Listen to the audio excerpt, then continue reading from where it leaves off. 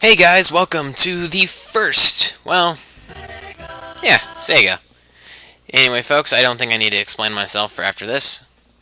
I'm going to be playing the original Sonic the Hedgehog today, in celebration of the upcoming 23rd, which is going to be Sonic's 19th anniversary. Hold on. Turn that down a bit, there we go. Anyway, so yeah, original Sonic the Hedgehog, a game that basically got me into video games.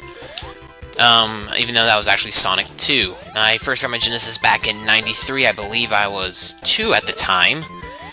And I basically fell in love with the Blue Hedgehog, and I've been playing Sonic games ever since. So, yeah, standard Green Hill Zone. This is a favorite by many, very iconic, was featured in Super Smash Bros. Brawl, and as well as had an amazing 3D remake in Sonic Adventure 2. As far as this run is concerned, I will try to do a no-death run. I will try my hardest. I can't make any promises, especially whenever we get to Labyrinth Zone Act 3, and I'm going to try to go for all the six, not 7, Chaos Emeralds. Oh, there we go.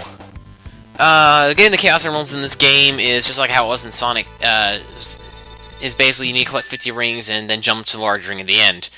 They reuse the concept for Sonic CD, and they use this concept similar to it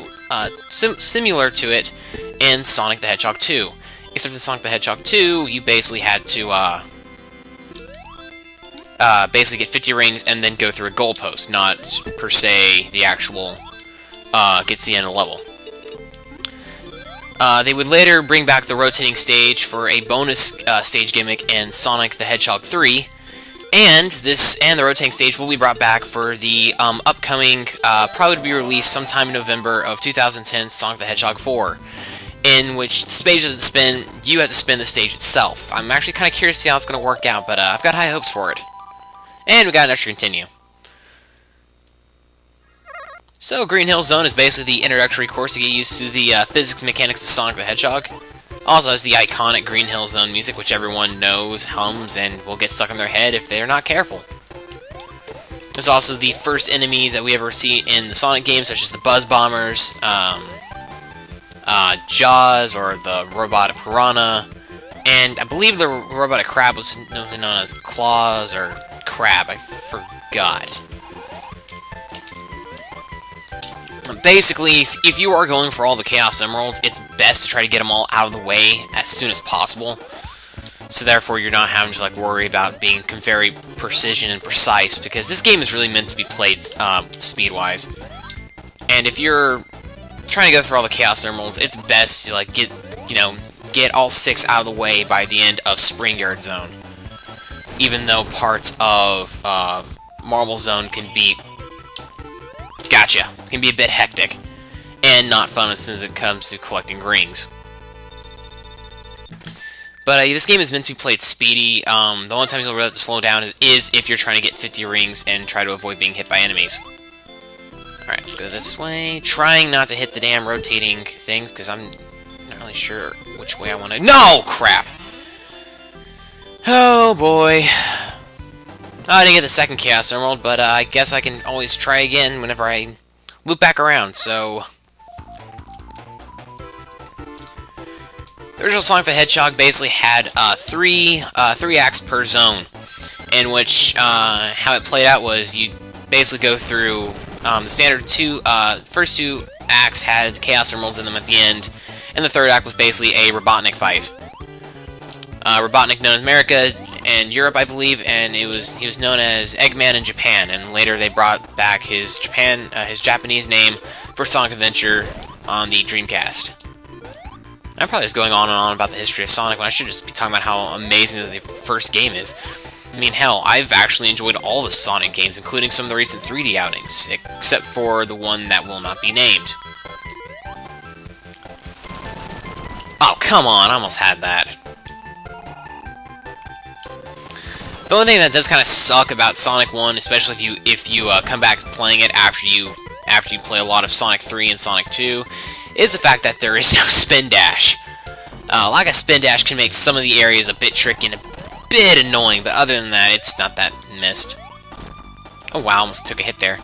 And the first boss in Sonic history, the good old-fashioned Ball and Chain Robotnik boss, in which That's all it is. It swings his ball and chain back and forth, and it's basically an iconic boss. It was reused in one of the Metal Sonic fights in Sky Sanctuary Zone and Sonic and Knuckles, and then also was reused in the quote-unquote Final Zone in Original Sonic Advance, in which you refought Ball and Chain and the Bulldozer from Sonic 2 before you fought a really hard as hell but fun final boss in Sonic Advance.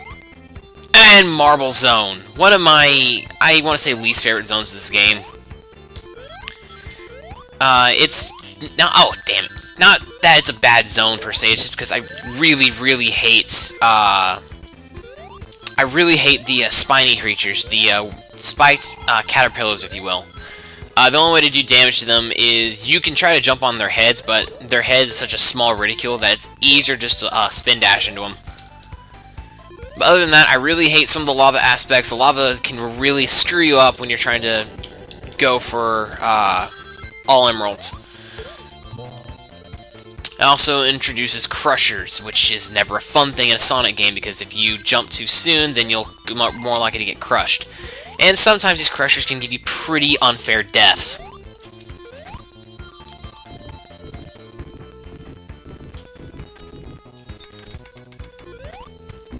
Oh, what?! I don't even want to know how I lost that, so I'm not even gonna...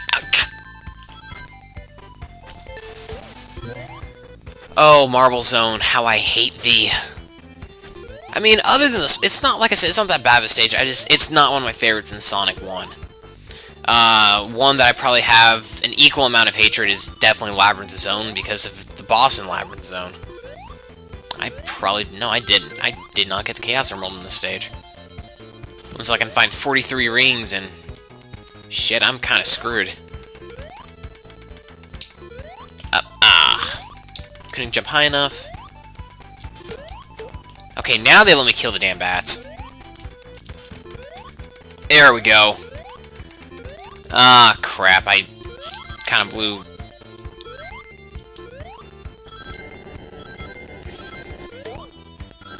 Yep, I blew it. Aha, glitch. Yeah, if you can jump at the right minute, you can actually, because normally what happens is Sonic will run off the screen and you can't control him anymore. But if you jump at the right second, you can actually override it, and you can actually continue jumping around the little end area screen, which will basically net you a couple of extra points, and I should have waited until the fireball was gone.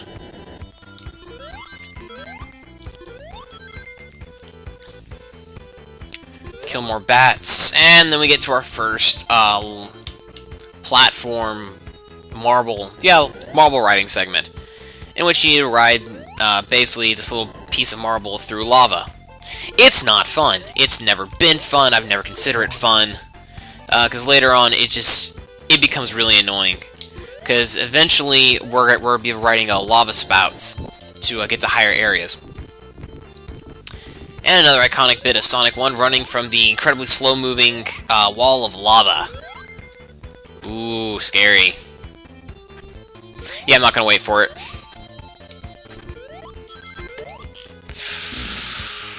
And another good thing about another good bit of advice for Marble Zone: look before you leap. Actually, look before you leap in almost every Sonic game, because you never know if you're gonna run right off the stage or run into a badly placed enemy or spring trap. However, yep, there's a shield right here.